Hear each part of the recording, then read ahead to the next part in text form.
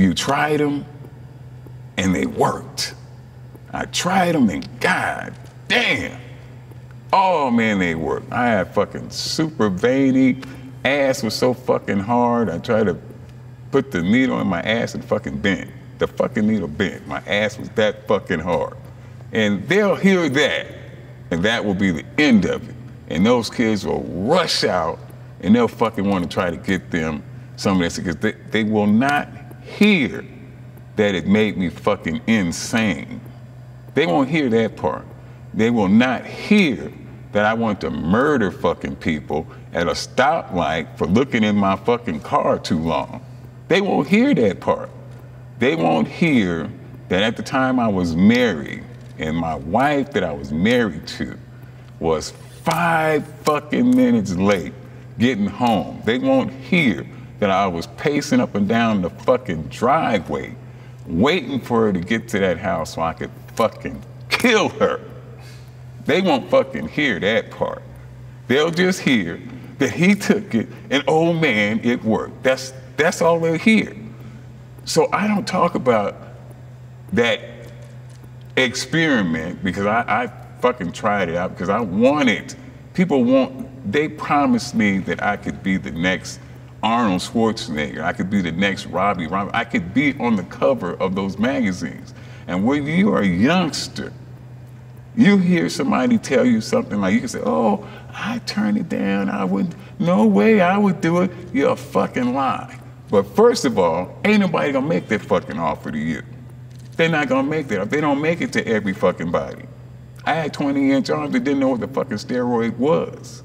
They're not gonna make you that offer. So you don't know what the fuck you would do. So that's why I don't talk bad about anybody who makes a decision to take steroids. How can I? Because I'd be a fucking hypocrite if I did. That opportunity was presented to me, I took it, and it fucking, it damn near cost me everything. I don't do it because of the experience I had. It fucking made me a fucking loony ass, raving, lunatic, maniac, wanting to kill fucking people asshole. Now that's why I don't take it. I don't. And the biggest reason, I mean, that's a super big reason, but the biggest reason is because I promised the good Lord that if he allowed me to stop doing this shit, if he allowed me to get off this shit and retain, or just get back to where we retain my strength, and retain my strength and be like I was before I took it, if he allowed me to do that, I promised him that I would never, ever, ever take another steroid again in my life. That's, I mean, real. I'm spiritual and all this. I don't play with God. I don't play with God. I'm not the most religious person. I told you why, but I seriously believe in God, and if I make a promise to God, I ain't thinking about breaking it, because I super believe in God. I mean, I'd be the most religious person on earth, but I definitely believe in God. So I made him that promise.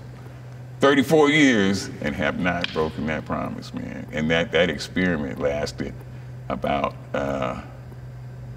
within it would go every 2 months or 2 months, I don't talk myself, a little over a year probably. So, but it was probably 6 months of actually being on. So it lasted about 6 months, and not for me. So, but I don't blame you if you do, but not for me.